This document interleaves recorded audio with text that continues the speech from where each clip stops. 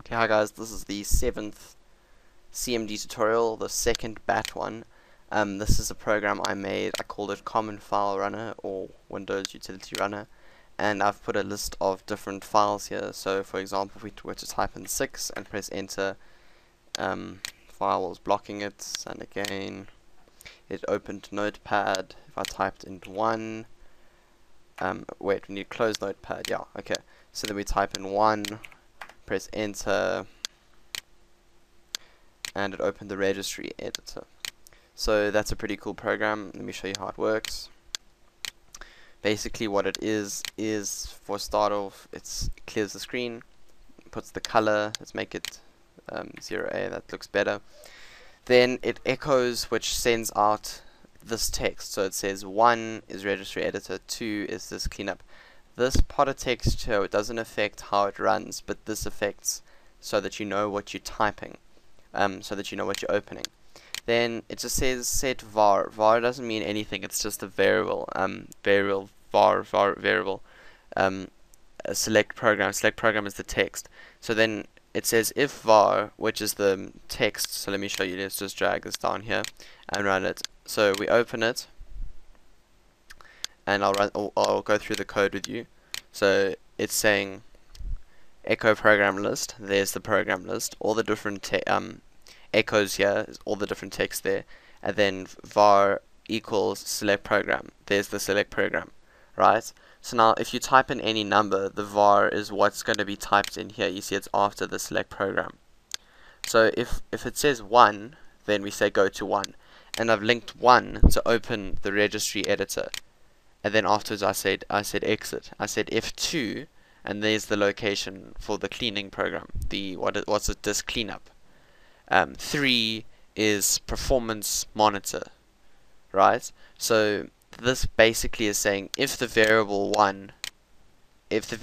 equals 1, go to number 1, and this colon, that little symbol there, signifies a name, so it's naming that as 1, and it says go to number 1, there's number 1, executes that line of code.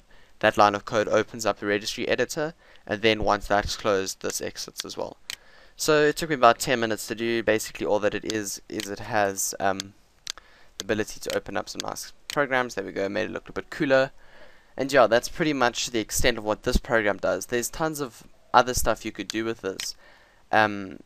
This is pretty much as advanced as you're ever going to want to get with a .bat file, but because it's actually asking if questions. But I mean, for example, if you wanted to, let's just copy this bit of text here just for demonstrative purposes, and we will close that, and we'll make a new program, or it will be a program, but it's a text document to start. So we're going to call it file runner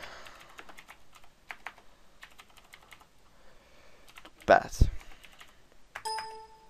Okay, we're going to edit it. I'll edit it with Notepad. I'm just going to paste this text, and what I'm going to do is I'm just going to delete this.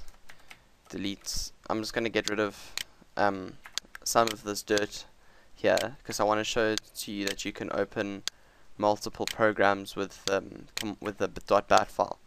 So now what it's going to do is it's going to open all of these files up at the same time. At least it should. There you go, it's opening the registry editor. There's the registry editor. There you go, it's opening the cleaner. There's the cleaner.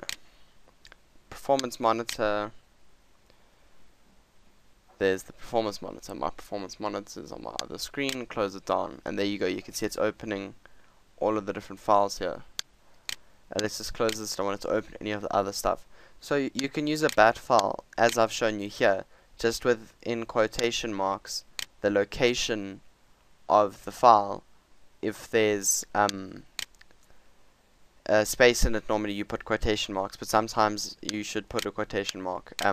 But if you wanted to just run files, that's multiple files at once. Like you can make a startup file, like there's 20 programs or whatever, 2 programs, 3 programs that you use when you switch your computer on. Just put the links to the .exe or the root to the .exe in this file. Put it in your startup menu, and the way we would get there is we go startup. Well, it's a folder, isn't it? Startup.